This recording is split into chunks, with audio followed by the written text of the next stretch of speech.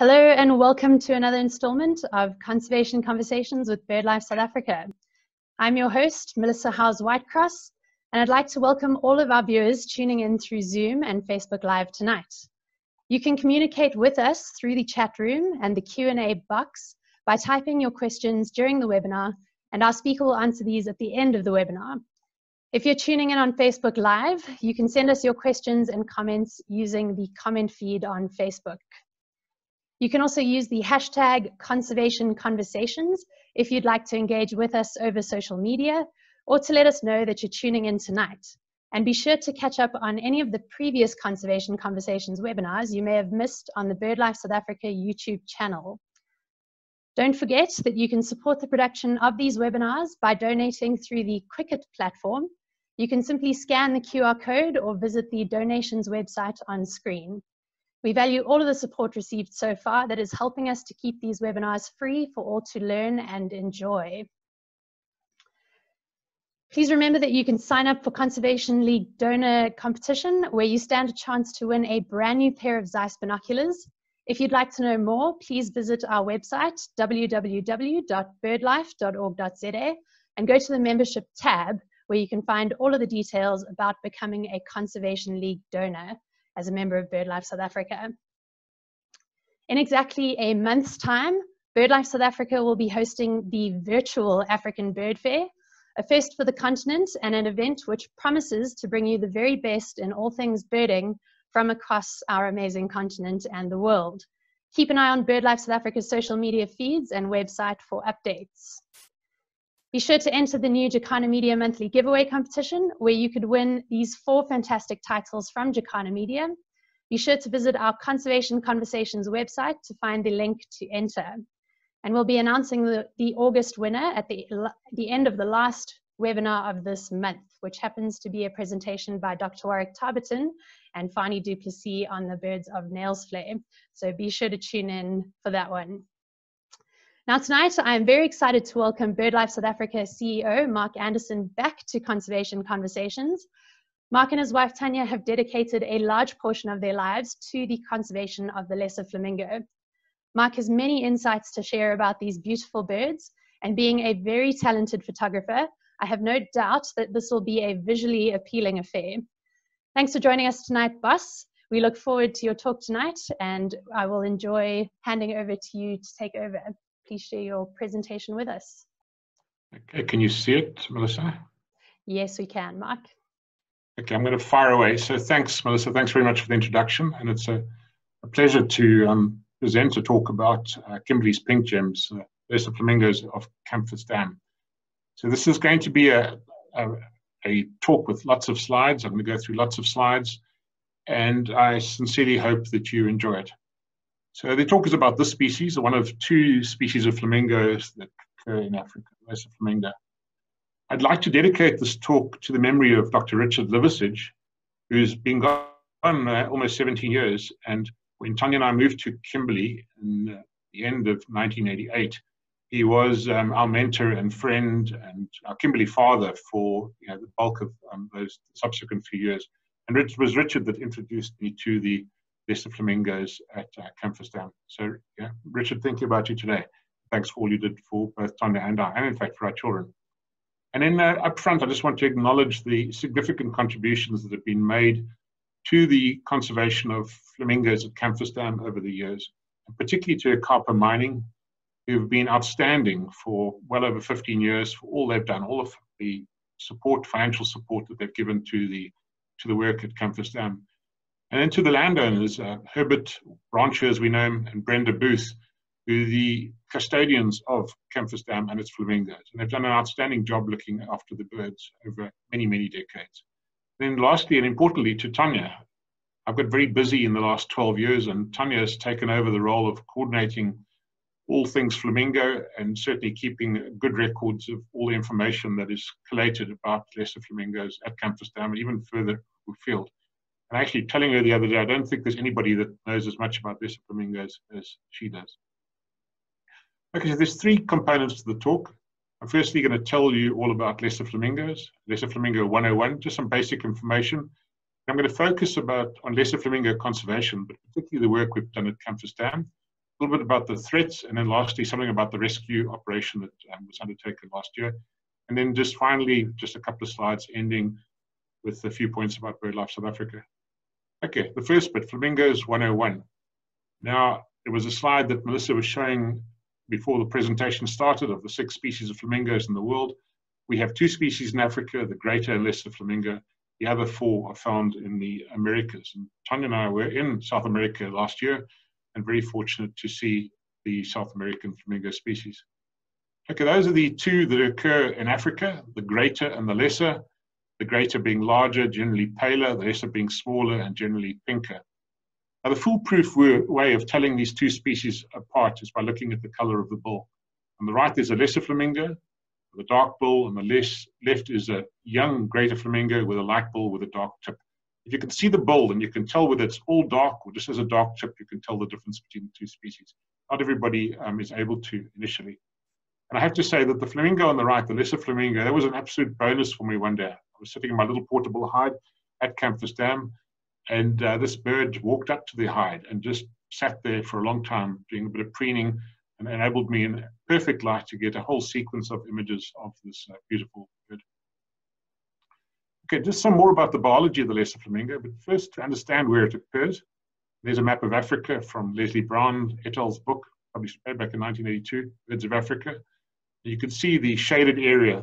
Lesser flamingo occurs throughout southern Africa, up into East Africa through the Great Rift Valley, marginally in West Africa, and also in parts of South Asia. But very importantly about this species, despite this wide distribution, until recently it only bred at those 3 localities that I've marked in red. That's Lake Natron in northern Tanzania, Suapan in Botswana, and Toshapan in Namibia. This is an old map, but I still think a useful one. It's the lesser flamingo distribution from the first atlas, and you can see where the range sort of extends across our region, really centered on the central plateau of South Africa, and then you can see the records around Botswana, around the Machadi Pans, Suapan, and the other pan, and then Tosha, Namibia, and then along the coast. Okay, so these birds move around a lot, and the movement's actually quite interesting and something that's not well understood, but I think through some of the recent research is being understood a little bit better. They fly at night, so you'll never see a flamingo commuting between 2 wetlands during the day, or very seldom so. They fly at night, and they fly very far at night, fly at about 60, 70 kilometers an hour, and they will cover many hundred kilometers in a night. Graham McCulloch's initial tracking showed that the birds will move vast distances between these different wetlands. And this is in fact some of Graham's work. It's some of the early work that he did, showing the movements of the birds that he satellite tagged at Suapan, one of the Machadi pans in Botswana.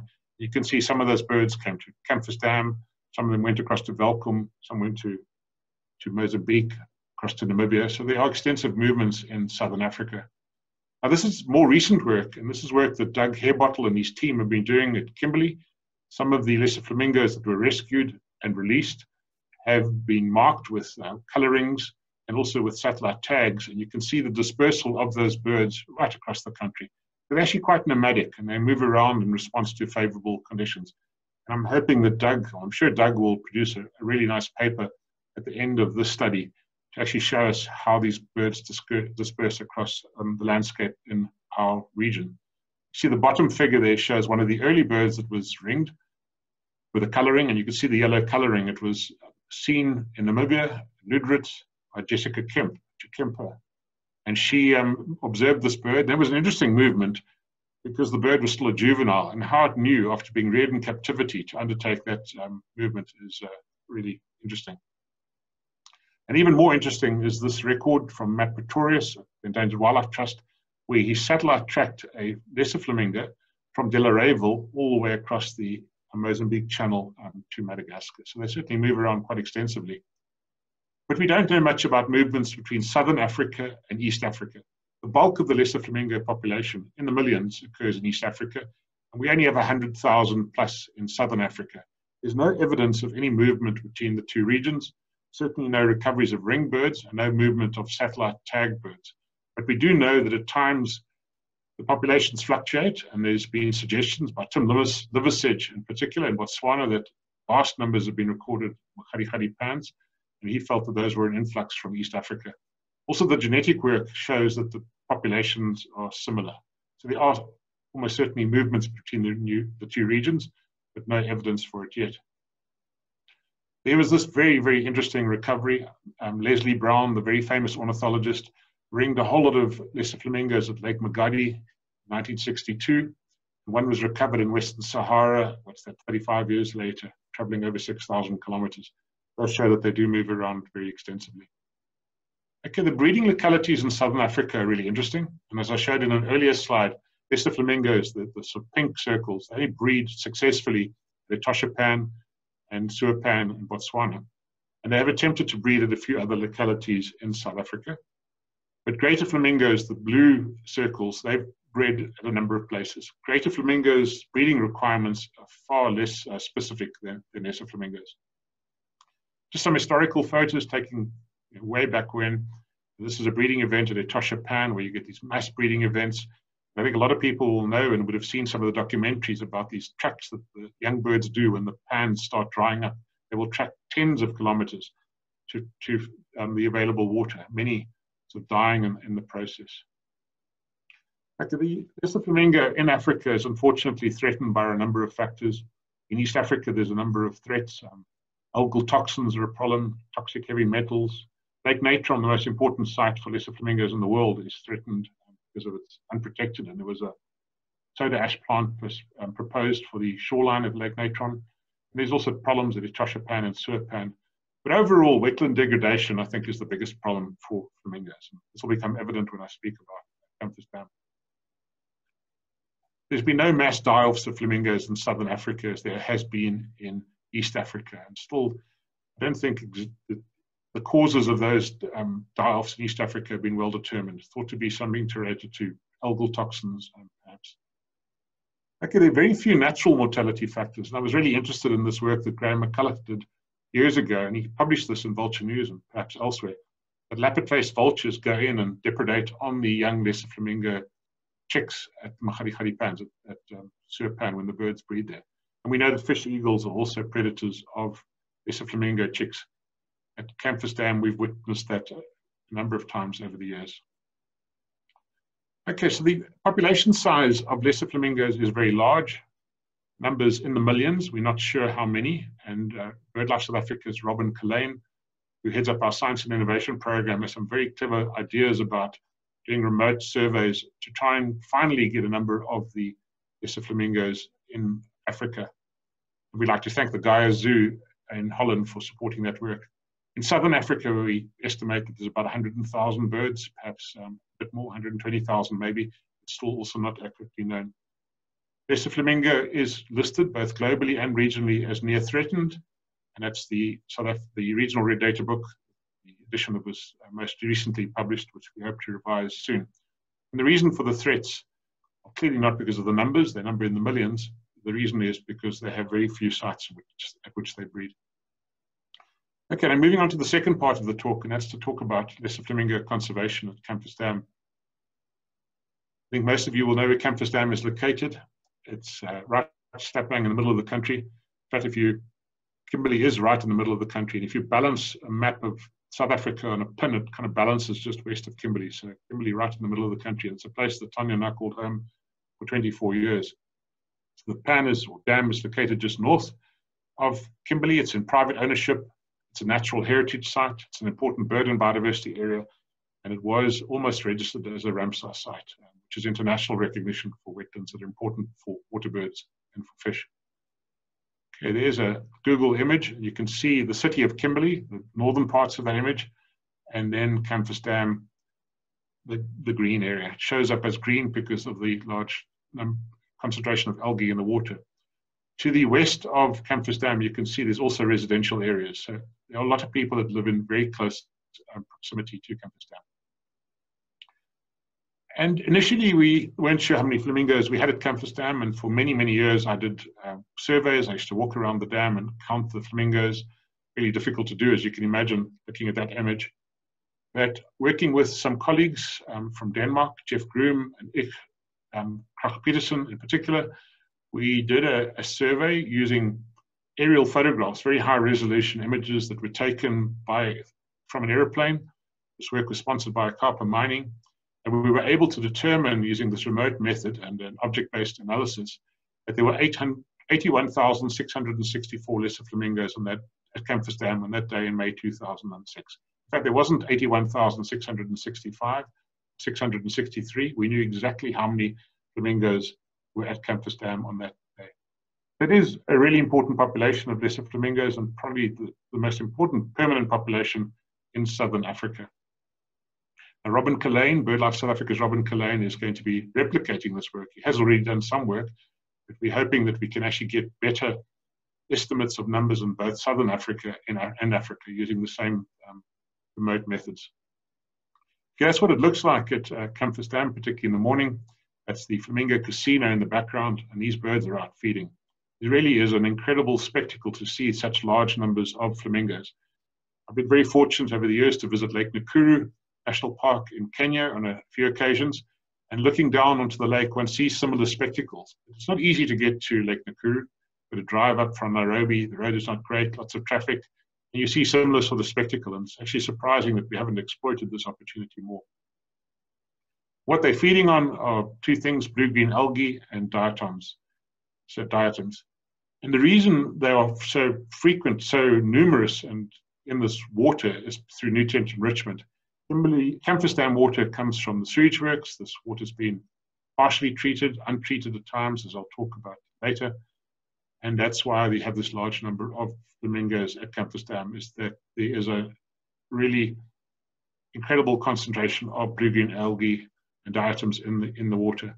And I included that photograph in the presentation because this is that same bird I showed earlier, but the beak is open, and you can see the lamellae in the beak, and the birds filter the water, filter the food out of the water, but much like baleen whales do when they feed on plankton. Here's a few photographs of Kimberley, and you can see flamingos in the middle with so-called skyscrapers in the background.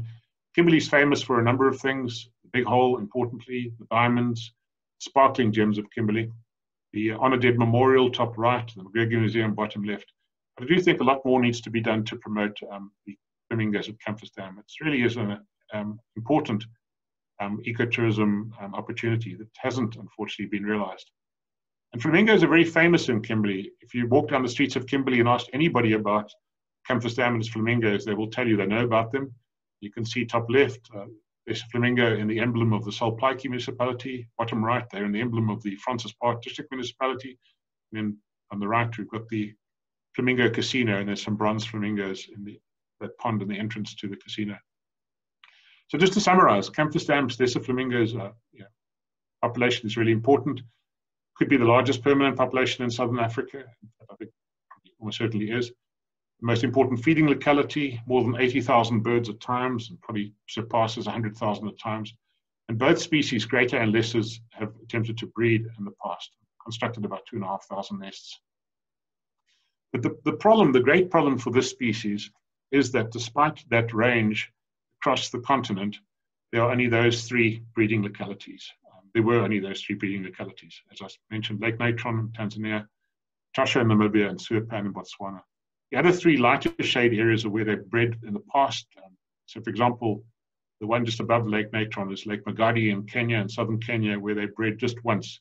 And that happened to be when Lake Natron flooded. A lot of rainfall in East Africa. Lake Magadi received some water, very infrequently gets inundated.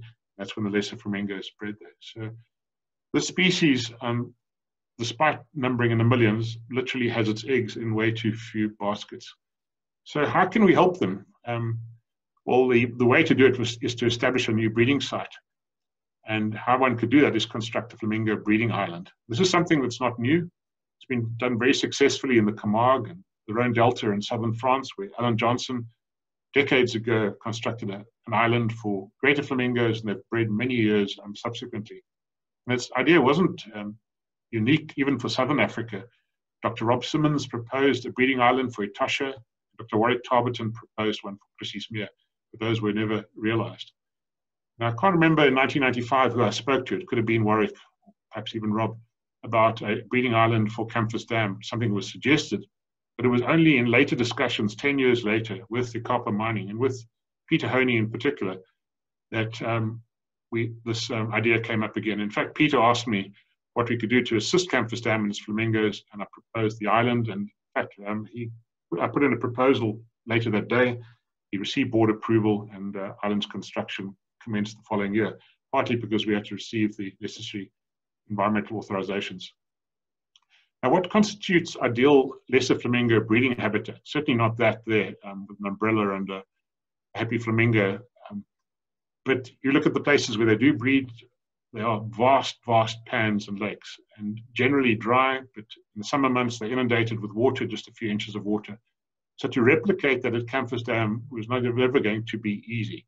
Kamfers Dam is about 500 hectares in size. The water is actually quite deep. It could be a meter and a half in the middle, so very deep and very, very unlike the areas where the bird naturally breeds.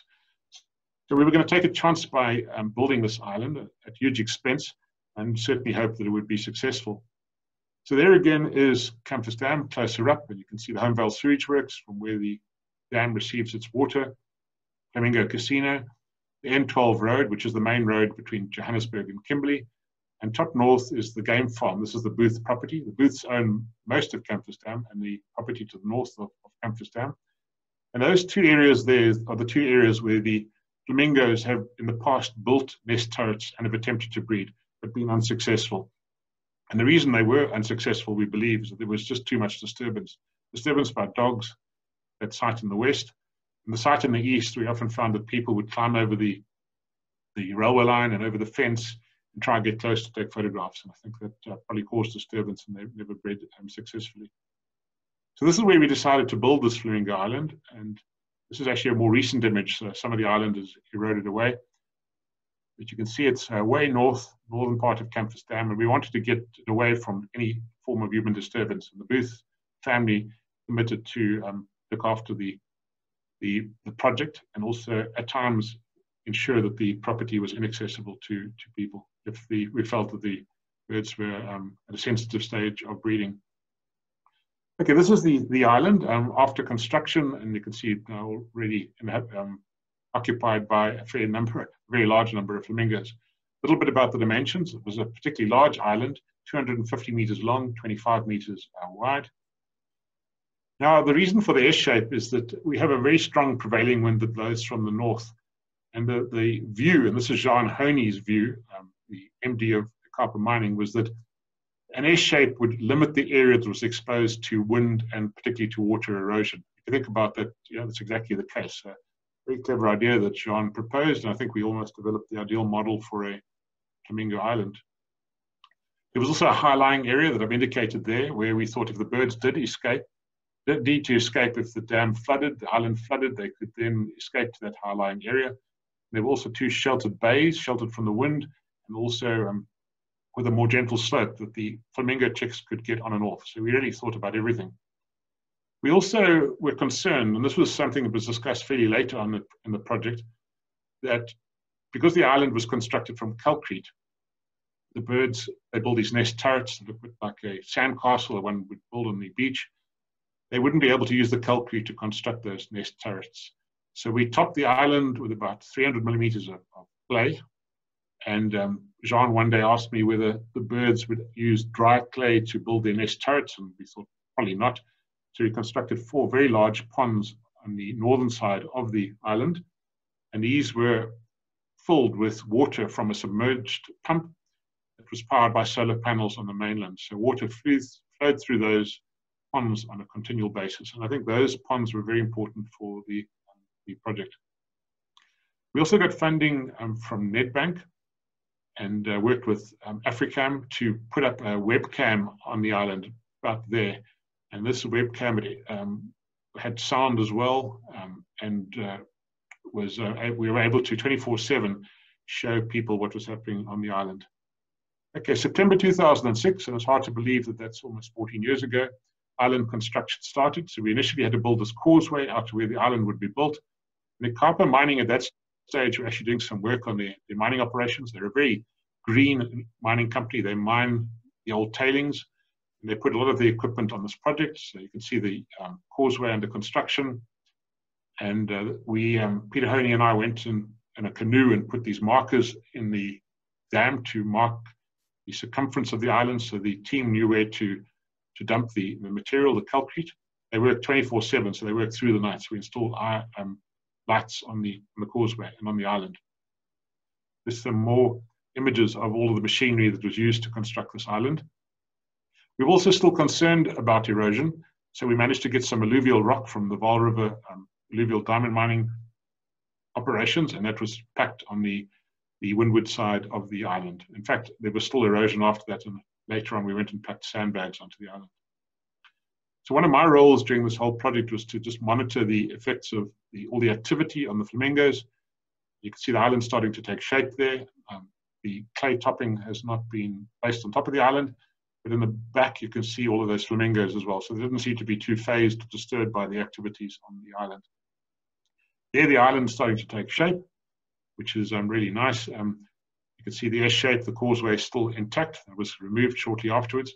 Now this image always reminds me to tell you two things, perhaps three things.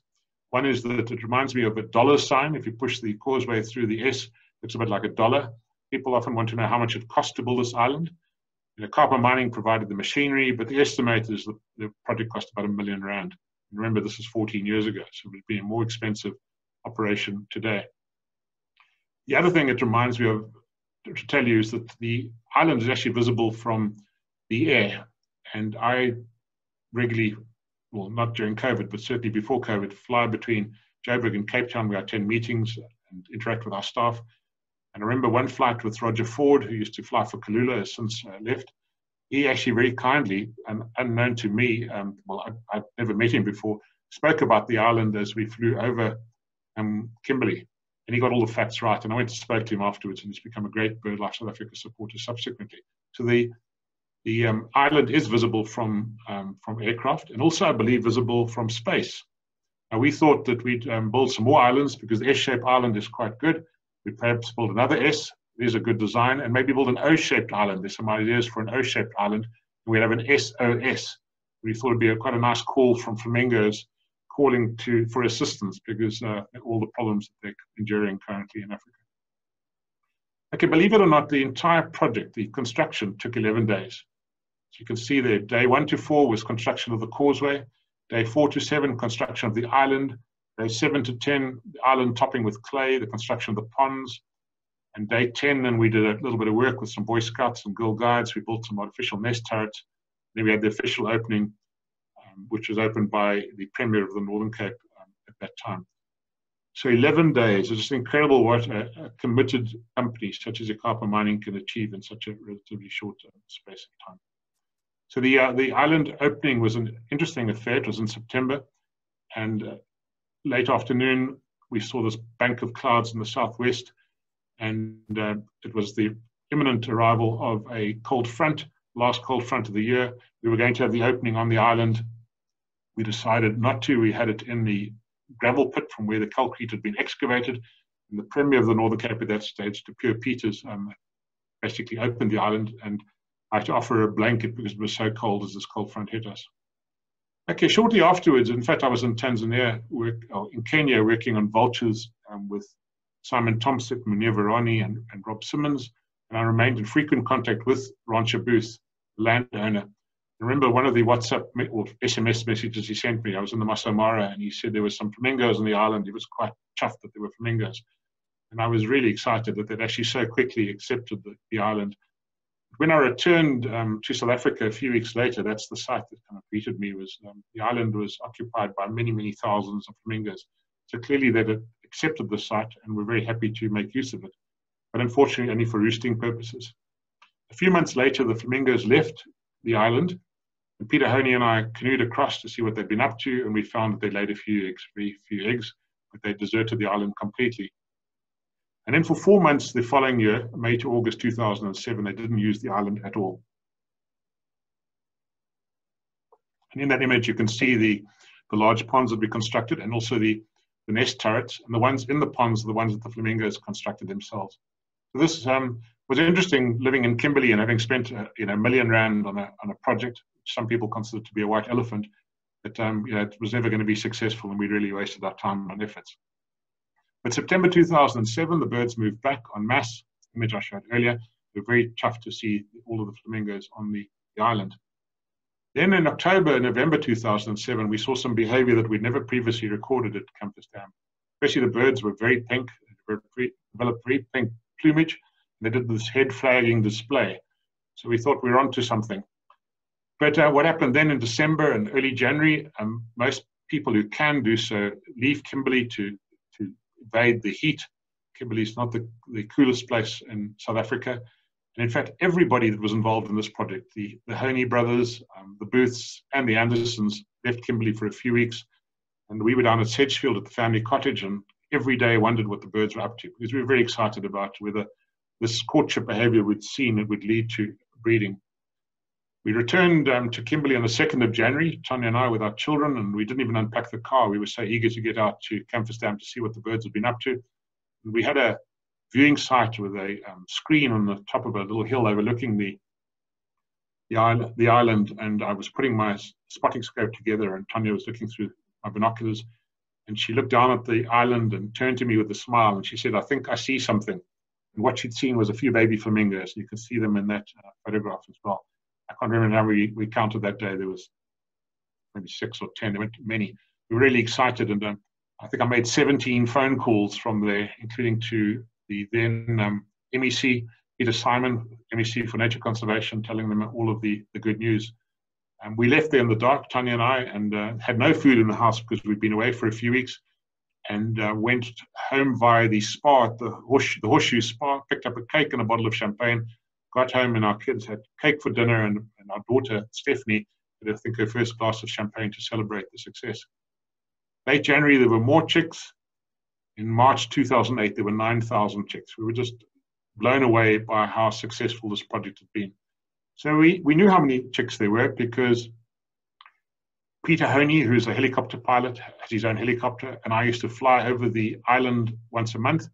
We'd fly over very high, first for the flamingos to get used to us, and then we'd fly past very fast, about 600 foot.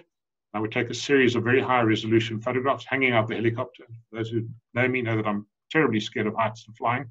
We managed to do this, and then Tanya and I would work through those images in Photoshop, and we'd count each individual bird. We'd count the eggs, the young birds, the adult birds, and we were able to get very accurate counts of the flamingos on the island. And you can see later, these are birds that had been produced on the island and getting larger and even flying as well. So this was a great success, we believe, because we'd established the 4th breeding locality for the species in Africa. First time they'd ever bred in South Africa in historical times. And so, we were quite chuffed with the result. They then bred the following year, and even more successfully, this time 13,000 chicks.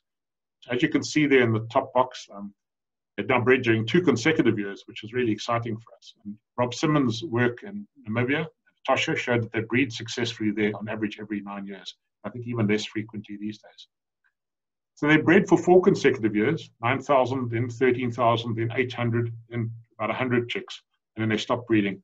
And the reason for that is because the water levels in the dam increased and the island unfortunately flooded. I have some images of that in a moment. The project received lots and lots of publicity. There were lots of articles, not only in local newspapers and magazines, but even internationally.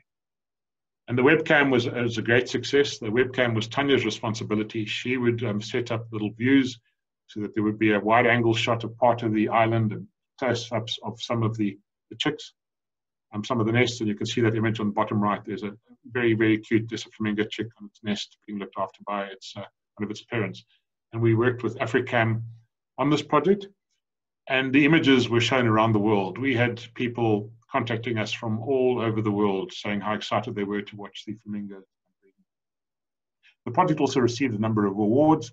In top left there in the middle, you can see that's Peter Honey, who's one of the directors of Ikapa Mining, and that was a Nedbank Green Capital Mining Award, I think it was called, that his company received for the project. So really, very exciting. Top right is an OWL award that I received for the project, and little did I know that one day I'd be working for BirdLife South Africa.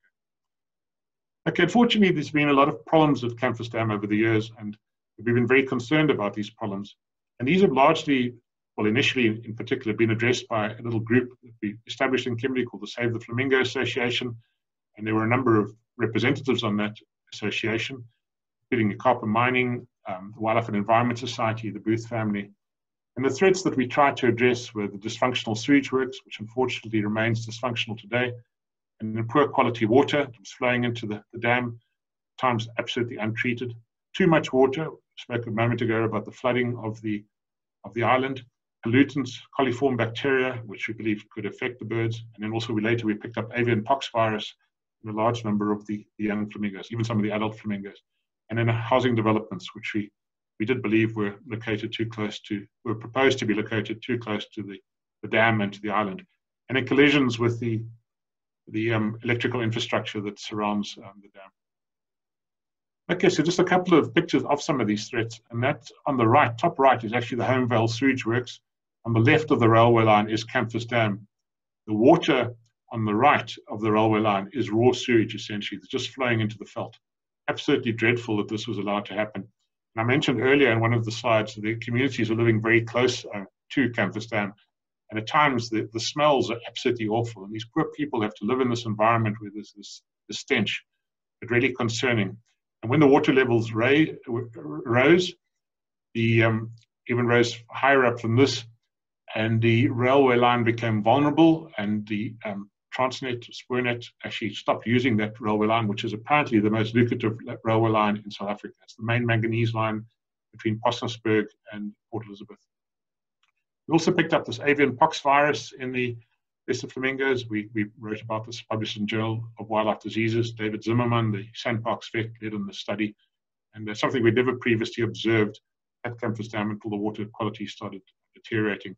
This virus is actually spread by biting insects, which we believe were proliferating in this very dirty water. And then very, very sadly, the island flooded with the rising water.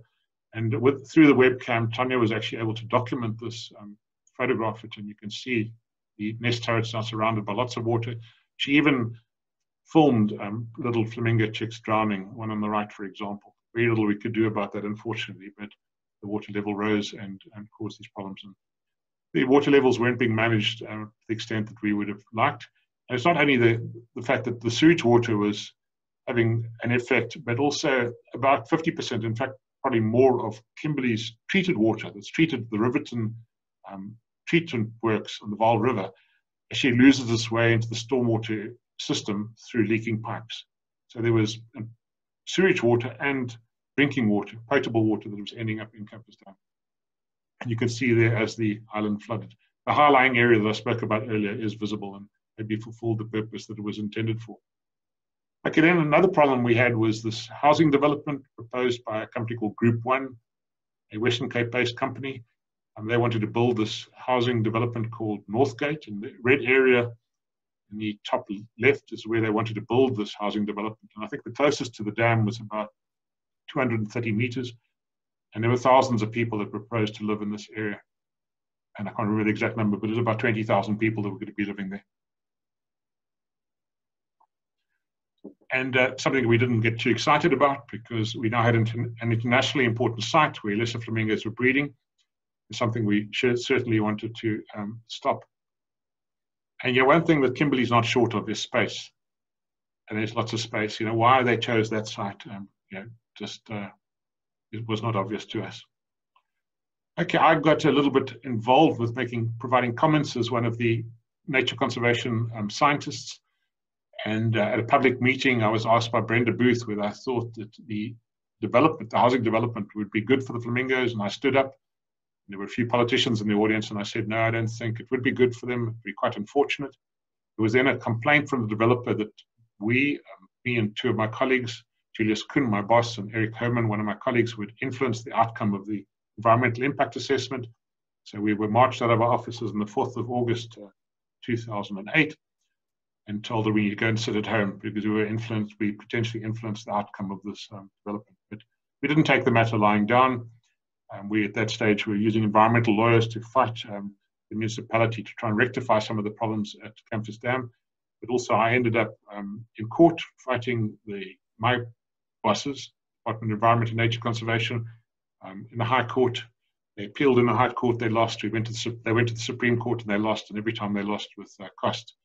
So they were fighting a futile battle. All I was doing and my colleagues were doing was doing our job, which to ensure that our natural environment was protected. But in fact, at that time, I'd already indicated to our Deputy Director General, Patience Mokhale, that I was leaving Department of Nature Conservation and moving to BirdLife South Africa. So it was actually surprising that they implemented the actions that they did. But subsequent to moving to and taking up my position at BirdLife South Africa, I wasn't as involved, haven't been as involved with the project as I was for large, decades literally. It's been, I've got a very different role now in conservation, but Tanya and others have taken over and he's tried their best to coordinate things remotely. What then happened after the initial flooding is the dam dried up. And you can see that image there. I can't remember exactly when that image was taken, but you can see there's a totally dried dam, a little bit of water maybe in the southwestern or southern corner. You can actually see the island exposed there as well. And the municipality was criticized for what had happened. And you can see the SOL, which is Sol Plaatje Municipality, Slam for Flamingo Crisis, Hoho, which is the pump station, which pumps water from the city to the sewage works, comes back to Haunt Gulam. Gulam Makawari was the municipal manager of the Sol Plaatje Municipality at that stage. And the reason why no water was flowing into Kamfers Dam is it was all flowing into the veld. And just west of Kimberley, there's a magnificent property called Plotfontein, which is owned by the Sand community. And there's the most incredible pristine pans, or they're previously pristine pans, a whole sequence of pans occur on this really beautiful game farm.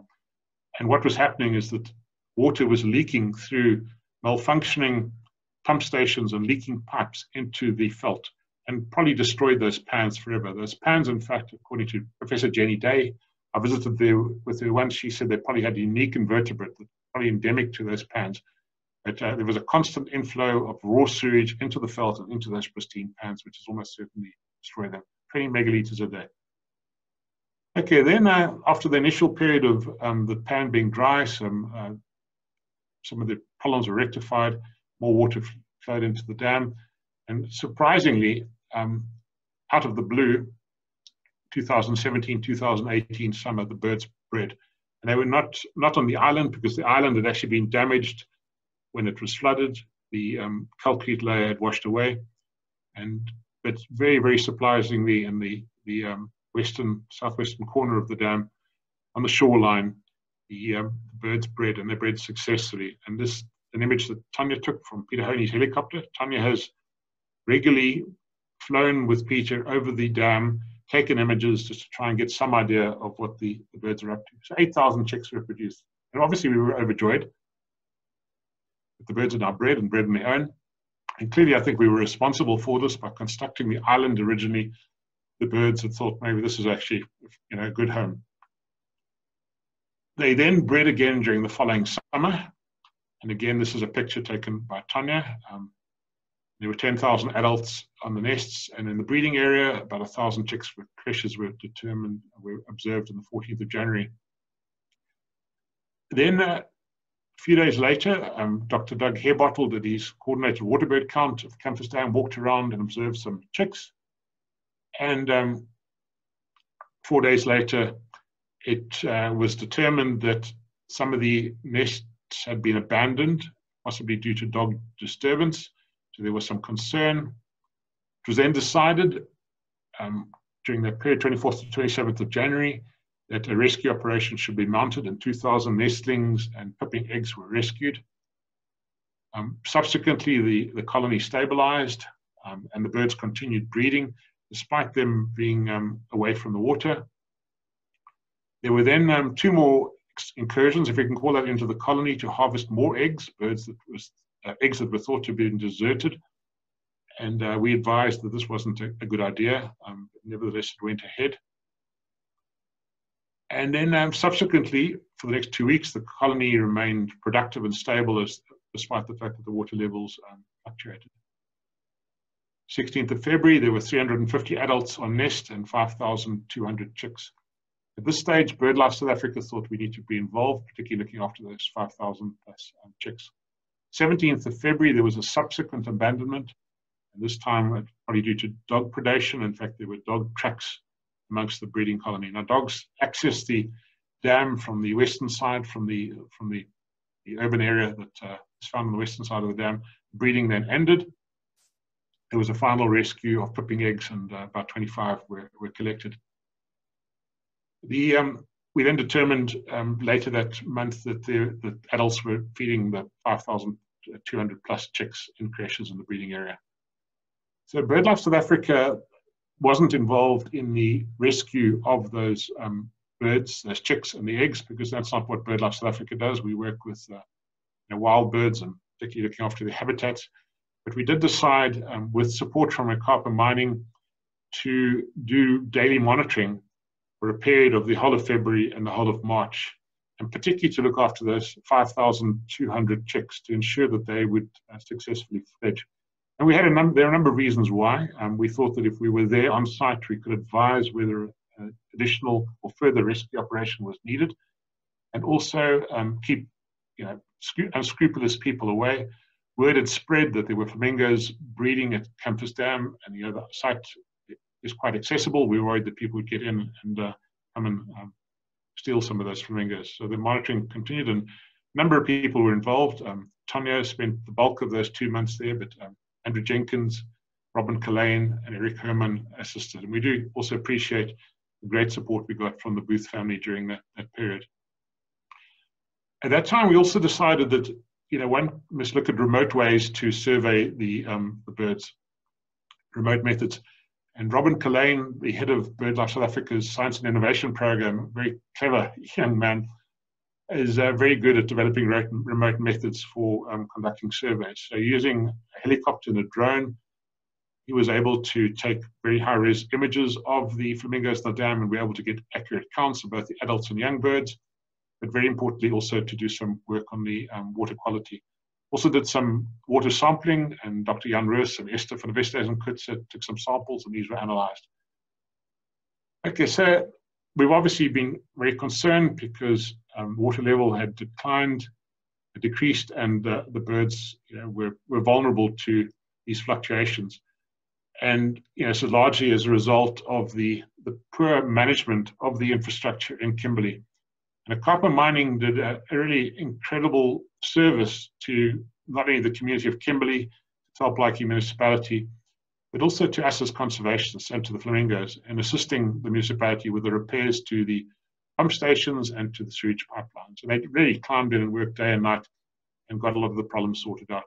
And then very, very fortunately, on the 11th of March, 100 millimeters of rain fell, and we knew at that stage that there was more than enough water for the breeding event to proceed without any risk of the chicks being abandoned. So we ended our monitoring on the 30th of March, and we were very happy that the 5,000 chicks would fledge and were safe. Okay, just a picture just to show you some of the remote work that Robin Killane has been doing. He's been developing computer models to monitor the algal concentration. So he uses satellite images to determine how much algae is in the water, and we're able to really track over time how suitable Kamfers Dam is for flamingos. In fact, the remote work that he's been doing tallies very well with the numbers of flamingos at Kamfers Dam, and we can actually even predict or preempt changes that are going to take place. At the moment, Robin is working on expanding this research that he's been doing to other pans and lakes and dams and wetlands across not only Southern Africa, but into East Africa. And importantly, we're now looking at using satellite imagery as well to get accurate flamingo counts. Okay, so then just a few more slides about the rescue, rearing, and release of the lesser flamingos. These are exceptionally cute birds, and I think you'll all agree. It's always been debated whether the rescue operation was necessary or not.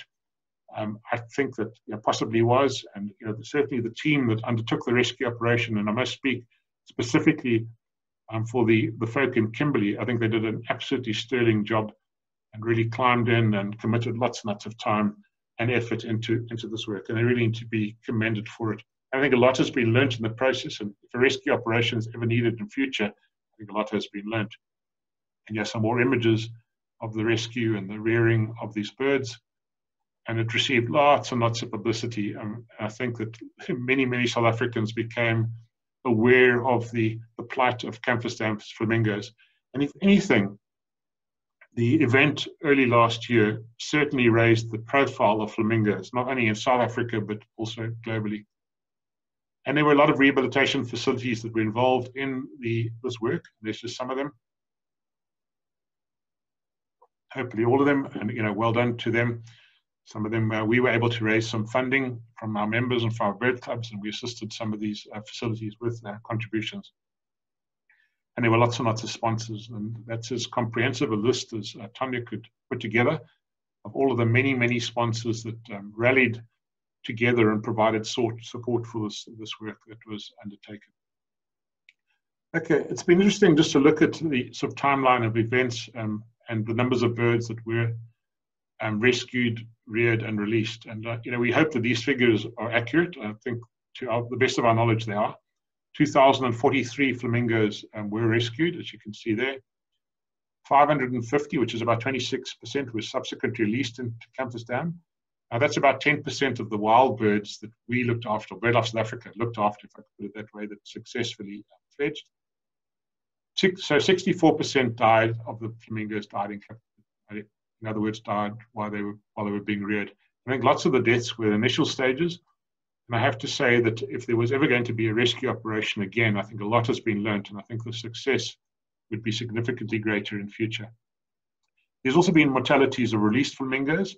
We know of those mortalities, but of course, many of those would not be detected. They've dispersed across the country, and the carcasses would just decay very quickly, and also predators and scavengers would consume them.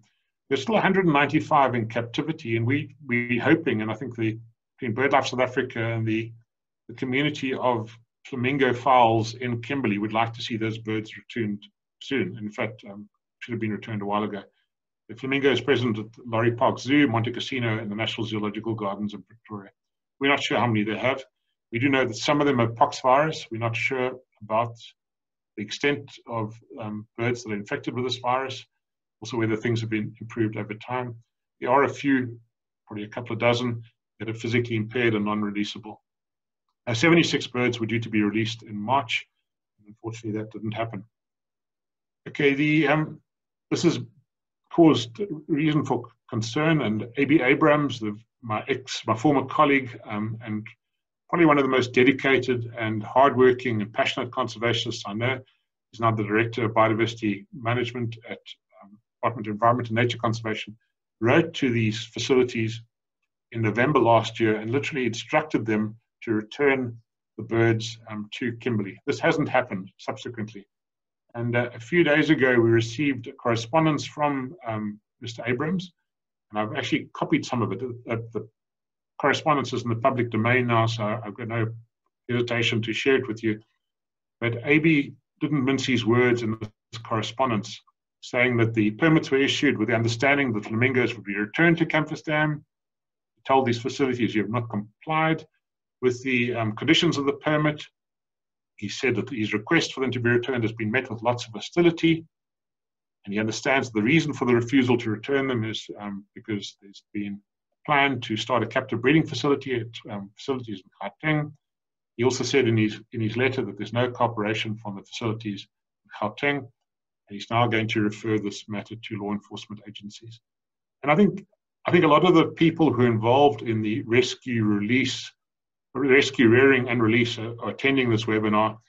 And I have to take my hat off and thank you for all you've done, because I know that many of you work day and night and sacrificed family time and money to support the rescue, rearing and release.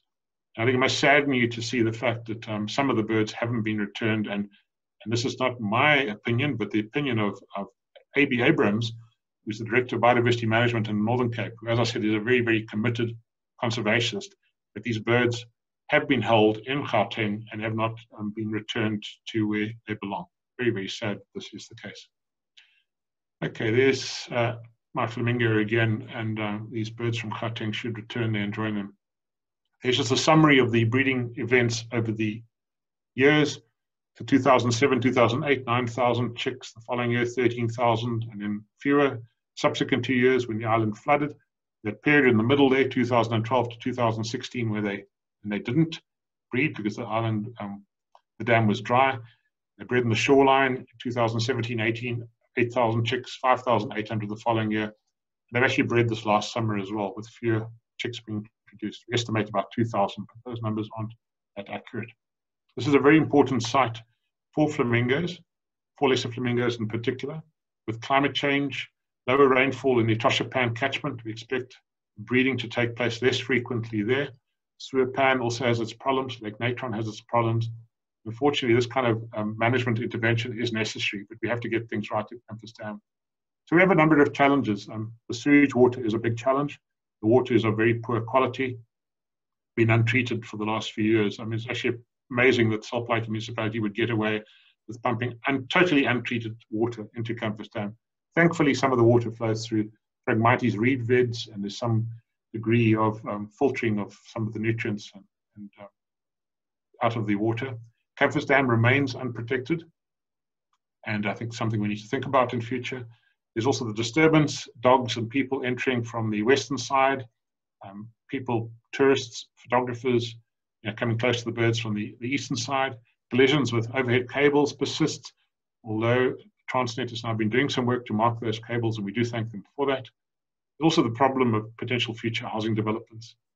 And then, we've been proposing for a long time that some ecotourism facilities are put up, a hide, an elevated hide, to allow people that travel on the N12 and allow visitors to Kimberley access to the site, that they can actually watch and photograph the flamingos. And despite proposals being developed and funds being raised, this unfortunately has never been realized. So, we think the sun hasn't set on Kamfers Dam and its flamingos, and BirdLife South Africa in particular, with the support of Ecarpa Mining and others, remains committed to ensure that the dam and its birds are conserved.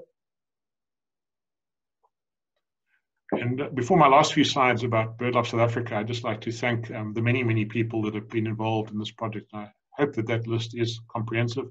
I'm sure there are a number of people that have provided support listening to this webinar. I'd like to thank you all. And there were obviously in my previous slides, there were people involved in the rescue and the rearing. I haven't acknowledged them all here, but most of these people have been involved from way back when, from in the last 30 years. And I think those who are interested in the conservation of Kamfers Dam and its flamingos need to think that beyond the rescue operation, there's a lot more that needs to be done. We need to ensure the long-term future of this important site. And we need support, whether it's funding or a louder voice to ensure that the threats are addressed and that we can secure the site for the future of lesser flamingos. And then lastly, I think I have 3 slides. Kamfers Dam is important. BirdLife South Africa is very involved in ensuring that it's protected. We remain committed. As I said, Robin Cullen is developing these remote methods for monitoring the food in the water and also for counting the flamingos. And we're now doing a study just to determine all the laws that Salt Lake Municipality is in contravention of. We have our own in-house lawyer, and we're working with a volunteer lawyer, one of the most experienced environmental lawyers in the country. We will plan to come up with some idea of the legislation they're in contravention of, and we can then approach the authorities and say that it's now time that you acted and did something.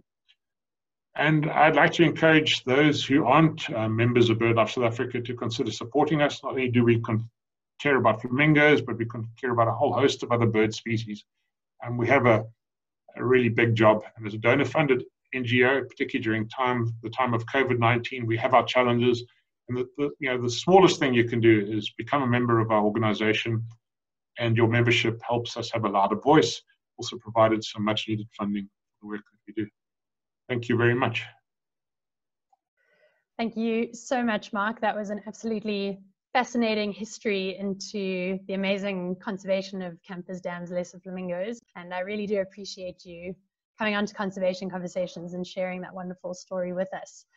Before we get to questions, I just want to remind everybody that there will be a little survey popping up on your screens as you exit the webinar tonight. Please take a few seconds just to complete it for us. It does help us get some feedback on the webinars to help bringing you good quality events every Tuesday night. Next week, Reason Nyangera will be sharing his experiences at sea, working with local fishermen to save our threatened seabirds from bycatch. This is a great follow-up talk to Andrea Angel's talk from a few weeks back about the Albatross Task Force. And I would highly recommend watching Andy's webinar on YouTube before next week if you haven't had a chance to have a look at it yet. But be sure to tune in with us from 7 p.m. next week, Tuesday. Now, if you'd like to get some questions to Mark, you can type those into the Q&A box on Zoom. And for those of you tuning in through Facebook Live, you can drop your questions into the Facebook Live comment feed. And I know Mark is quite happy to start tackling some of the questions. He's asked if he can run through them himself. So Mark, I'm going to hand over to you if you want to start tackling some of those questions. Okay, so Ronnie Glass has asked a few questions about the flamingos at De Hoop. I know that greater flamingos are bred at De Hoop, Ronnie. I don't have much information about them, but I know the flamingos do frequent De Hoop Vlei, and obviously also at Walvis Bay, where there's a fairly large population of flamingos. But one of the, a really good question you've asked is, why they chose Kamfers Dam. It used to be an ephemeral pan, so it's not a dam. There's no dam wall. It's falsely called a dam. It's actually a pan. But it became perennial, permanent, when the municipality started pumping its treated, lately untreated sewage water into the dam. And this nutrient enrichment provided the Dugan algae, the cyanobacteria on which the flamingos breed, and hence them making use of the site. Mervyn Wetmore asked about building another island. That is a possibility. There was also a question about fixing, rebuilding the current island. That is also a possibility. But there is another proposal for there's another suggestion of an alternative to an island as well, which perhaps a story for another day. Eleanor Mary's asked a couple of questions, but I think most of those have been answered. Eleanor Mary. And then Penny Abbott has asked a very good question about why the birds breed regularly at Kamfers Dam in comparison to the 9-year intervals at other sites.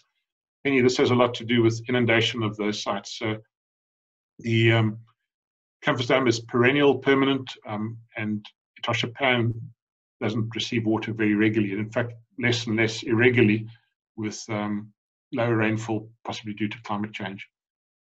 Then Eleanor Mary asks about the housing development. Has it been abandoned, or is it still a possibility? And it's not on the booth's land, it's actually adjacent to their property, Eleanor Mary. But the environmental authorization that the company was given is now expired, so hopefully that project will never take place. Also, all the negative publicity they received, I don't think they'd ever want to build a housing development at Kamfers Dam, well, in Kimberley. So that project has been discarded, but there have been suggestions for other housing developments elsewhere in the area, and some of them probably less of an impact. Okay, somebody asked how long flamingos live. I think that they can live for 40 years plus. In fact, there's a record of them even living longer than that. And Tanya, who's more knowledgeable on the subject than me, is saying it is a bird that's lived for 63 years. And I think that was a lesser flamingo, so 63 years, believe it or not.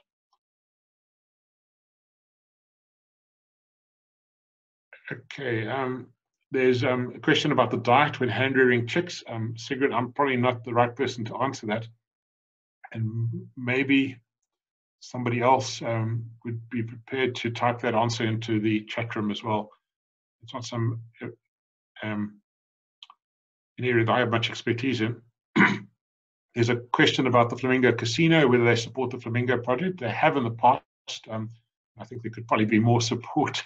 Would certainly be nice if they did. Jane, I don't know much about flamingos at the Cape Town Sewage Works or the salt pans in Swakopmund. But what I can tell you is that flamingos move around extensively, and Tanya has actually been collating all of the information about sightings of flamingos recently. There were breeding events this summer at Etosha and Suapan. So all three of the localities in Southern Africa are breeding birds, and they've dispersed widely. And because a fair number have been ringed now, color ringed, and also have been satellite tracked, we've got some really better information about the movements. And Pamela, thanks very much for your kind words, your kind compliment. Thank you. Okay, and then Lindsay van Reineveld has commented about Langebaan Lagoon. where flamingos are present all year round. Yeah, and I think because it's a permanently inundated wetland, I think that's why they use it. It's mainly graters there, Lindsay, and I think a few lessers. And last year we were there and spent some time in the hides photographing them. It's, if anybody wants to get up close to greater flamingos, Longabon Lagoon is the place to go to. Okay, I'm just looking more at some of the questions. Okay, so then also Anne Todd is asking a really important question too, is the flamingos in the Berg River estuary at Velddrift, but they don't breed there. Why don't they breed?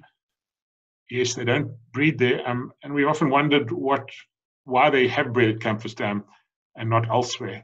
For example, the Welcome pans. They need to be free of disturbance, we think is important. So the island was the encouragement at Kamfers Dam that blocked them breeding. I think that was important. They also need to be present in large numbers. We think it's a critical number that they need to achieve before they will breed. And that's probably in tens of thousands. And then importantly, they need food, and they need, really vast quantities of food in which they feed. They are able to fly to other wetlands and return and feed the chicks. They feed them crop milk. So there's secretions produced by glands in the esophagus, and they actually drip this crop milk into the beak of the chicks. It's really interesting to watch. And they will stand for about 10 minutes, even longer, over the chicks, just dripping this crop milk into the chick's beak. Really nice to see. But I think, it's got to do with the number of birds being present, tens of thousands, and lots of food, and also a site that's free of disturbance. So I don't know if I'm missing any, Melissa. Maybe there's some that you see. Jane Rogers said there was 2 lesser flamingos at Waterfall Country Village Dam in June for a few days. Moving around, I presume, Jane. And in fact, just in the last few weeks, we've got lots and lots of records of flamingos all over the place. And they could be moving between different localities. We know that they do move across to Mozambique, and they're probably stopping over places on the way. They do obviously move across to Namibia as well, so stopping along the way there too. So not much is known about these movements, partly because the birds fly at night. And what always amazed me is how they turn up at some of these localities. When I was based in the Northern Cape working for nature conservation, at times get farmers from Bushman land, the Pofadder area, phone me and say that there's water in their pan. There's been water in the pan for 4 or 5 days. It's a localized rainfall event, and there's now 100 greater flamingos. Where did they come from? Yeah, no idea. So, and how they're able to determine that they fly in that direction and there will be food available. Paul Buckley, my colleague ex-colleague from the RSPB in the UK, has asked, what is the future for the island? Do you think the birds might return to the island if it's repaired? We do think so, Paul, and it's something that we'd certainly consider in future. So certainly something that we will think about. Paul, long time no see, Paul. Okay, so sorry, Melissa, go ahead. We've got a question from Ian Outram, Mark, asking if there's any evidence of flamingos favouring a nesting area depending on where they hatched from, or do they move off to different locations? We don't know. So Tonya's going to help me maybe with that answer, but we know there's a lot that we will learn. I think with having a large number of birds ring, maybe some of those answers will, some of those questions can be answered. So Donovan Smith, who's the veterinarian in Kimberley, who's really him and Esther, one of Esther's and Kotze, have been the stalwarts behind this project in the last 18 months, is asking what can the public do to help with conservation. Donovan, sure. And it's a difficult one. We're not really sure, and we hope to convene a workshop sometime in Kimberley, and of course you'll be integral to that. One of the things we thought of doing is actually building a fence along the western boundary of the dam next to the railway line to at least exclude access to the site, because disturbance, as you well know, Donovan, is a huge problem. So maybe people could donate towards the cost of the fence. We thought maybe a crowdfunding appeal would bring in the money that would be needed. And then also potentially a petition, Donovan, maybe that's something we'd have to look at in future as well, to actually try and get more support, because we're not getting government support, as you well know, Donovan. Okay. So thanks for some of the kind words. I see my good friend Rick Nuttall from Bloemfontein is very complimentary of the work that we've done. Asha Pardy has asked whether the Flamingo webcam is active. No, it's not. In fact, it wasn't damaged during the flooding. We actually went across and rescued it. It's probably locked up in some storeroom at Ikapa Mining, so something we could certainly reinstate in future, Asha. So, I mean, the images were just remarkable. And we would love to enable people to see the birds as they were breeding. So there's a question from Eleanor Mary again about where to position the bird hide. We actually thought adjacent to the N12, the main road, Eleanor Mary, and raised so that people could look over the railway line and over the cables would be what we had in mind. And in fact, BirdLife South Africa received some funding, and Martin Taylor, BirdLife South Africa's Martin Taylor, drew up a proposal for the construction of this hide. A lot of work went into that. And some funding was available, and I think it was both Northern Cape government and municipality funding, but I think there were other priorities and the money was no longer available. So, okay, I think we've covered most. Melissa, I think we're kind of running out of time, are we? Getting there, Mark. Yeah, we've got one more question from Lungile, and Lungile is asking, what gives the Lesser Flamingo those peach-coloured feathers? Okay, so that's the pigment in the food, Lungile. So that's where they receive the colouring. And I mean, there's a lot to learn about that as well, because the colour varies. When they're non-breeding, they're actually paler. And as we observed at Kamfers Dam, obviously there's some physiological processes that are underway that they're able to synthesize those pigments or convert them into that pink colour when they are breeding, which is very interesting. And it's a sure sign that the birds are either about to breed, are breeding, or have just bred by the extent of the coloration, the pink coloration. Shashi also asked about whether borehole water could be used during the dry periods. I don't think that the lack of water is too much of a problem. I think the water is available because Kimberley is processing lots of sewage water. And in fact, at times, because of as you know, from the flooding, there was excess water, and that was actually pumped away through a pipeline that was constructed, I think, with funding from the Development Bank, to another pan north of Kamfers Dam. And that pipeline, I don't think, has been really used to the extent that we'd like it to have been used. But the amount of water is not the problem. I think it's just the management of the water that is the issue. And Kwesi V3 engineers, at least 15 years ago, did a study and advised the Solplaatje municipality on how they should manage the water to ensure that there was not too much water and not too little, manage it to benefit the flamingos. And I've always thought that it is up to the people of Kimberley, and particularly the government authorities, to decide whether they want flamingos at Kamfers Dam and how important this population of flamingos are, and whether they are a tourism attraction, and then manage Kamfers Dam to ensure that that population is maintained. So Priscilla Beaton, who's the chair of Cape Bird Club, has asked about the nutrient-rich water. Is the water in Kamfers Dam nutrient-rich because of the sewage? Exactly, Priscilla. And you asked a really good question, and one we don't have an answer for, in fact, is that what quality water does one need to maintain those blue-green algae? So too clean wouldn't be good, and too nutrient-enriched probably wouldn't be good either.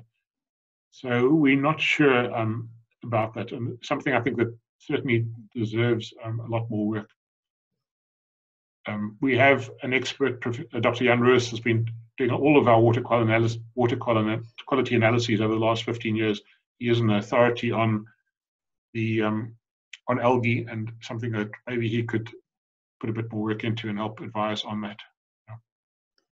Mark, we've got a question on Facebook coming from Yopi Kuhn, who's head of the aviary at San Diego Zoo, all the way in the States. It's lovely to have him tuning in, but he's asking, it's obviously very hard to monitor chick mortalities, but is there any idea how the mortality rate for chicks was the year of the rescue compared to other years? We've got no idea, but I can tell you, I mean, obviously the mortality of the rescue chicks was quite high, as I mentioned, and that's because I think we were still learning about flamingo rearing at that stage.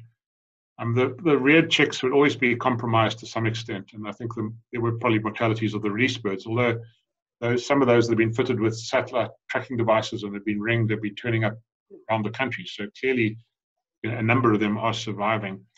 But the 5,200 chicks that weren't rescued, which we monitored for a few months, and which then fledged successfully, the survival was almost 100%. There was almost no mortalities, and we were counting those birds using remote methods and looking out for dead birds. Those birds survived. So the adults are very good at rearing and looking after their babies, and that's really what needs to happen.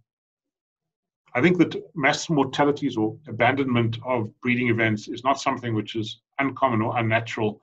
I think at Surpan in Botswana and even Lake Natron in Tanzania, at times I would imagine that tens of thousands of chicks are abandoned when the pan or lake dries up. And it's just a natural thing, unfortunately. Not very nice. But I do think that this rescue last year was undertaken. There were certainly some benefits. Some birds have survived.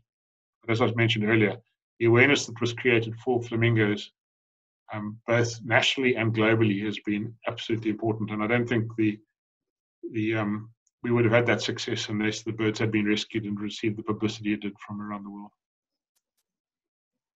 Absolutely. I see we've got a comment from our honorary patron, Pamela Isdell, saying that we need to work towards a dedicated flamingo person. That would be wonderful, Pamela. And let's hope that could come online one day.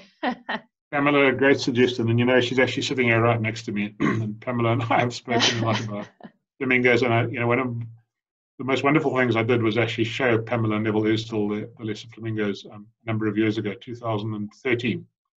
We visited Kimberley together and went to look for aardvark, which is one of Neville's nemesis mammals. We got to see aardvark, and we went and saw the flamingos. In fact, I think they flew in a helicopter as well and had a bird's eye view of flamingos. But we do need a dedicated flamingo person, and not only for South Africa, but the continent as well.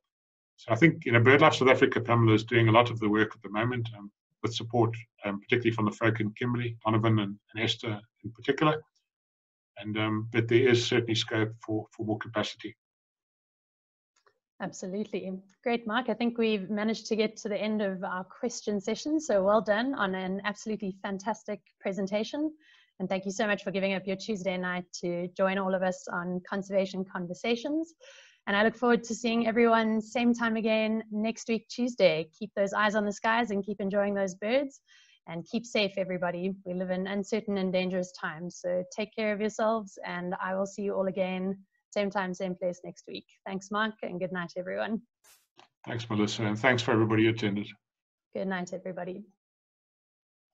And I have to say before we start, Melissa's done an outstanding job with these Conservation Conversations webinars. She proposed this to me just at the start of lockdown, and I said, yes, it'd be fantastic, let's do it. And obviously wanted to be really professional, and she took that to heart, and it's been significantly more professional than what I could have ever imagined. So well done to you, Melissa, on all this great work. We've reached such a huge number of people and an audience that we generally haven't been able to reach over time.